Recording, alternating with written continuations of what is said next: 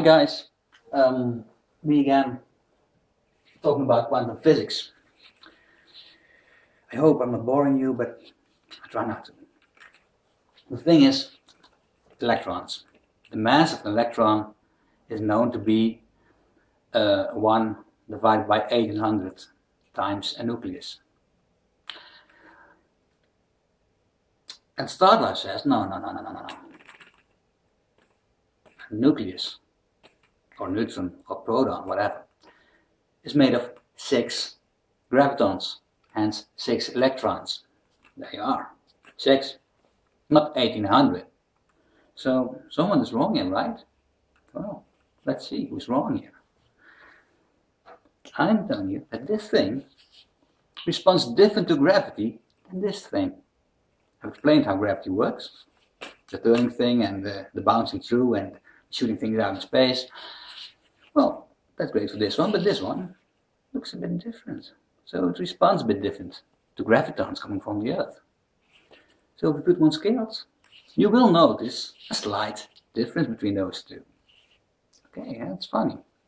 Because both are equal. 6 electrons, 6 gravitons, 3 quarks each, equal in mass, yet not equal in weight. Newton, force is equal to mass multiplied by acceleration of gravity. And that's a constant, right? 1 point, that's a constant. So, I'm sure on the moon is different, but here's a constant. So these should be, if you change this one should change too, but that's not true. That's a lie. Again, this one and this one respond differently to gravitons. So weight differs, mass is equal. Newton fucked up. Great guy, but nonsense mistake. Nonetheless, for quantum mechanics, this is bullshit. Now, next part of the bullshit. A neutron minus a proton is an electron. Well, yeah, sure.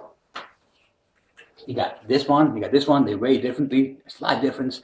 Oh wait, a neutron and a proton. A proton is a neutron minus an electron. So if I deduct these two, I'm going to get the weight of the electron. Oops. No, you don't. That's bullshit. You cannot deduct those two from each other. The electron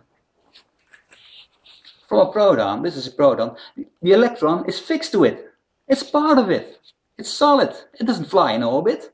Electron is part of your proton. So no, that's wrong. You can't deduct them. Both have the same mass, only a slight difference in weight. So you cannot deduct one from the other. Horse manure, again. Well, bullshit multiplied by bullshit makes up horse manure. I'm good at math, right? This is bullshit. There's a slight difference between those two, only because the gravitons affect it differently. So that's bullshit. So who's right? Well, guess who's right? That's me, not Newton, not mentioning science, not Einstein. I'm going to tell you about Einstein. He's a smart guy, but he had to share mistakes too, and so will I. But, you know, right? One nucleon is 3 quarks, is 6 electrons. Forget about it. This is bullshit. Thank you.